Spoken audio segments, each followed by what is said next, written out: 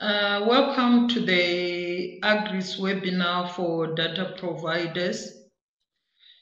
In this webinar, we are going to introduce you to AGRIS, and we are going to look at who uses AGRIS, the statistics and impact factors of AGRIS, and the benefits of you as a data provider of contributing content to AGRIS, and the visibility linkages, and how AGRIS ingest data, and what type of content is acceptable in AGRIS, and how do you join AGRIS as a data provider. So AGRIS, it was launched in 1975 to enhance visibility of agriculture publications produced worldwide. In practice, this bibliographic database has been contributed by the Food and Agriculture Organization of the United Nations, together with other partners that include governmental agencies, universities, research centers in agriculture from different countries. And AGRIS stands for the International System for Agriculture, Science and Technology.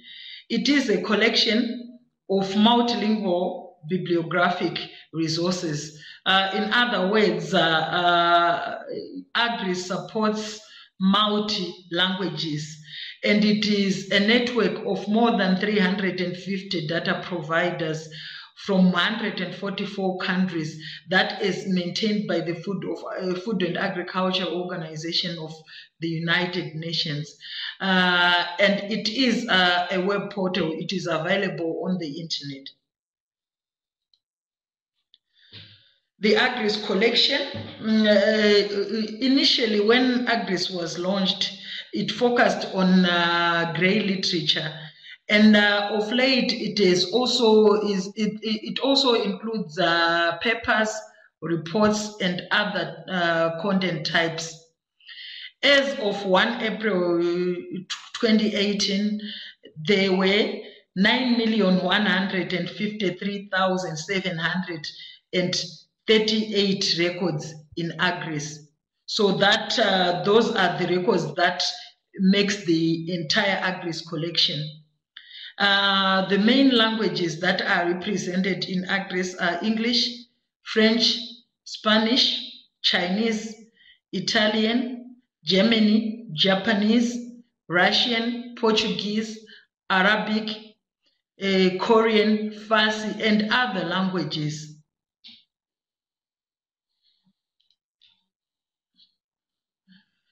Other aspects that you might need to know about AGRIS: about 85% of the records, of the AGRIS records, are indexed by AgroVoc keywords. AgroVoc is the FAO controlled vocabulary that covers all areas of interest of the Food and Agriculture Organization. That includes food, nutrition, agriculture, fisheries, forestry, environment, and any related agriculture science disciplines. So AgroVoc is published by FAO and edited by a community of experts. So, like indicated before, AGRIS supports multilingualism. In other words, there are a number of languages that are represented in AGRIS. And users it has got the functionality that allows users to create a personal profile when they are searching for content on AGRIS. Though users can actually search without creating a profile, but creating a profile actually helps them manage their searches better, and they can also bookmark their searches and revisit the results later on at a later stage. And who uses AGRIS?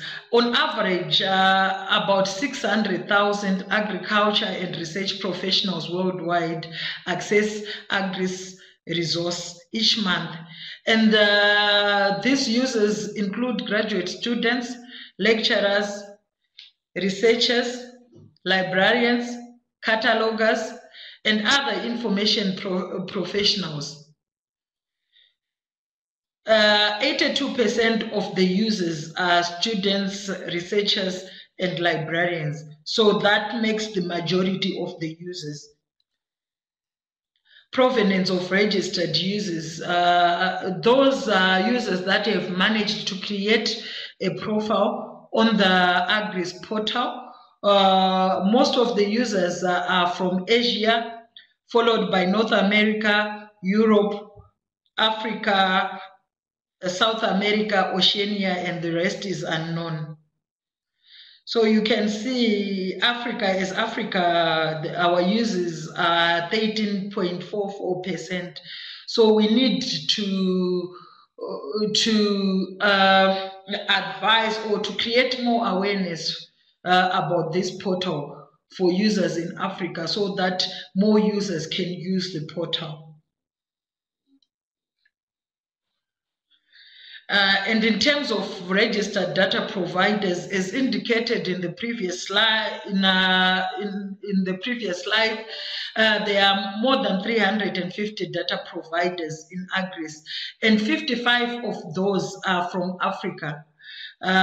So like this is actually a small percentage of data providers. It's actually about 16% of the data providers that are coming from Africa. So we need to, us as Africans, we need to contribute more to the portal so that we can increase visibility of our content through this, this resource. In 2017, active data providers were from those countries that include Belarus, Brazil, China, Colombia, Cuba, Finland, France, Iran, Latvia, Philippines, Poland, Nepal, Romania, Russia, Serbia, Slovakia, Switzerland, Thailand, Ukraine, and the United States of America, and also the Food and Agriculture Organization in itself. So from that list, we can see that there is no country, African country, that is represented on that list, which means us as Africans, we need to do more for us to be, for our research to also be visible via that portal. And also, if you look at the individual data providers, like records that are coming from the individual data providers, most of the records, they're coming from Asia, and followed by South America, then Africa. We saw on that slide on the provenance of AGRIS users that most of the users are coming from Asia. So is most of the data providers or the record, they are also emanating from Asia. As for Africa, we are just contributing about 133,337, which is just above 10% of the entire AGRIS collection. So this shows us that content from Africa is quite minimal. So if we want our research, our content to also be used by the international community, we should contribute more. That is a snapshot of the AGRIS portal itself. As you can see, users can create an account, though it's not quite visible. If you want to know how to use the portal itself, we'll be having another webinar for users on the 4th of May. You are free to join that webinar. The announcement for that webinar will be going out soon. So you are free to join that webinar. We are also going to share the announcement with you, then you can register and also participate in that webinar so that you can see how you can search for content on the AGRIS portal. Just like any database, it has got like the simple search button, the advanced search functionality, and you can also refine your search. And like indicated before, users can actually create an account, a personalized account on the AGRIS portal that will allow them to personalize their searches and also bookmark their results for them to revisit the results at a later stage. And you might be asking yourself, what are the benefits of contributing content to AGRIS? AGRIS is an international brand, and as we indicated before, it is run by the Food and Agriculture Organization of the United Nations, which is one of the major UN agencies. So by participating in the AGRIS network, you have also created a linkage for your organization with the FAO brand. And AGRIS has been around for the past 43 years because it was launched in 1975, and the brand is well established, and it is used by almost 600,000 users per month, like we saw in previous statistics, and the network is still growing. So by contributing your content to AGRIS, your publication will actually be viewed or be used by these 600,000 or more users. There is a possibility of like it being used by most of the 600,000 users. And you also get the opportunity to contribute to international science. By participating in AGRIS, your publication is contributing towards bridging the access gap for scientific literature from Africa. We know that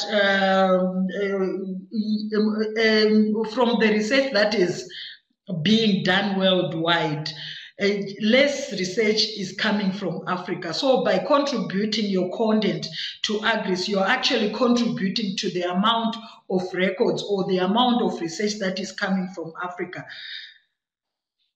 And AGRIS has got an international audience, like we saw in previous slides.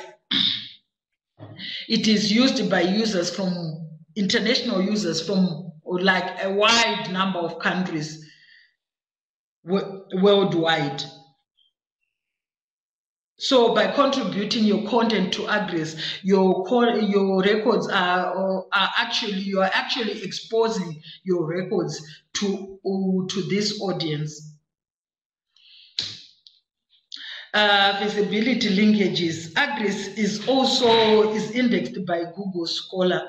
So take, for example, you search for an article or for a record that is available in AGRIS via Google Scholar. You can actually retrieve it through Google. As you can see, like we did a search for that article that is titled, it's a record that is available in AGRIS that is titled Population Fluctuations of Red Flower Beetle in Different Flowers in Laboratory. So we did a search of that article in Google Scholar via the Google Scholar website, which is scholar.google. Because I'm in South Africa is .co.za, but you can use scholar.google.com. So we searched for the title, and you can see, like on our results, it is the only result showing. And on the citation, we can actually see that that title is available in AGRIS. So you can actually click and have access to that resource directly from Google Scholar. And looking at the AGRIS data ingestion, how does AGRIS ingest data that it gets from the data providers? There are two ways. The first one, data can be pushed to AGRIS from clients, or AGRIS itself can actually pull data through harvesting from clients. And there are a number of formats that are accepted when you have joined the AGRIS network and you are presenting your data to AGRIS. The data has to be in XML format, and the formats that are acceptable are DOAJ, PubMed, Mendeley, Crossref, and Notmark 21 modes, or other similar XML formats. If you have got a format that you are not sure about, you can write to us at agris.fao.org, and we'll be happy to assist you. And each month, the AGRIS team prepares regular AGRIS releases that includes all metadata that was submitted, and it's also in XML format.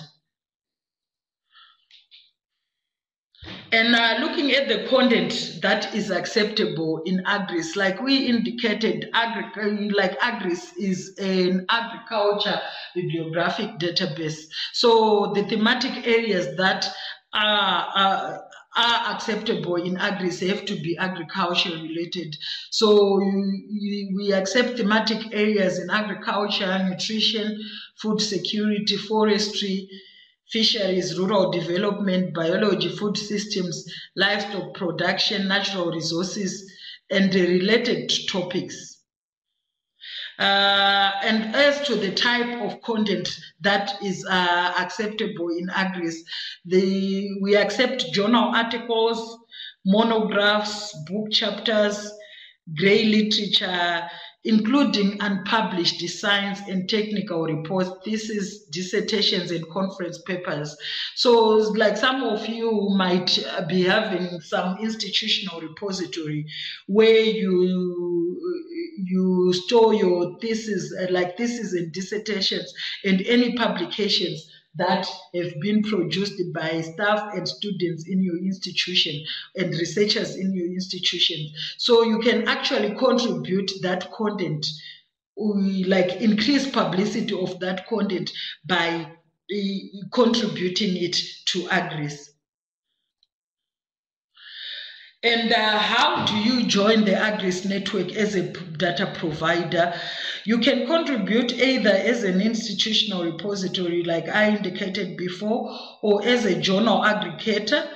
Your contents should fall in one of the AGRIS main categories. Like if you visit that site, you actually see the categories that are recommended for AGRIS.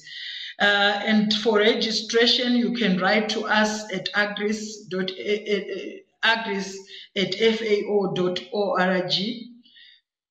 After your registration, you receive your AGRIS data provider ID. So each time when you are actually submitting data to AGRIS, you'll be using that ID that will be allocated to you. AGRIS also has got a listserv that is hosted via D groups. And after you have joined the network of data providers, you'll be added onto that listserv so that you are kept up to date about the developments and happenings in AGRIS. Thank you. Any questions?